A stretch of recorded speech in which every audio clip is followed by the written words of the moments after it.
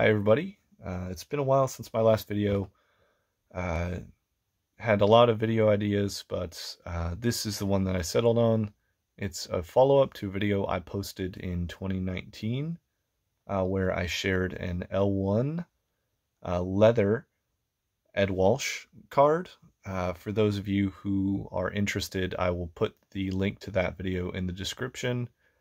But for those of you who don't care to watch it, basically found the Ed Walsh L1, which is incredibly rare, and I consigned it with Robert Edward Auctions. Very, very cool experience. The Ed Walsh was featured, got a third of a page in the catalog. It was a ton of fun to see it sell, and it surpassed my expectations by a mile. Yeah, just a really fun overall experience with finding it and then consigning it, not knowing necessarily if it was real and then what's it going to sell for, and, wondering if I made a mistake turning down offers that I'd had before the auction and just all that. But anyway, with the proceeds from the sale of the Ed Walsh, I was able to get a card that I had been wanting for who knows how long.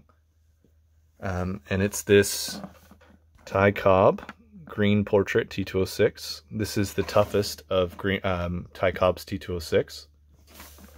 This is an SGC1. I actually bought it raw on eBay, which was a little scary, but when I saw it, I knew this was, as good as it was going to get with the price that I wanted to pay, and they've since made a big jump again, so I'm just happy that I'm into it. Let me show you kind of why it's a 1 here. Got some spots on his neck and the jersey, and obviously the wrinkles. It's off center, and there's a little paper loss on the front, but you know what? For a 1, the front is pretty dang nice. On the back, it's got some paper loss. It's actually like really thin paper loss. I don't think the video is going to pick it up, but you can actually like see some of the Piedmont ink. That's how like little paper got taken off. But yeah, anyway, I'm just really happy to own this card.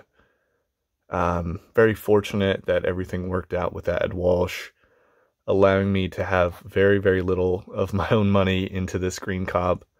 Really couldn't ask for any more. Excuse me.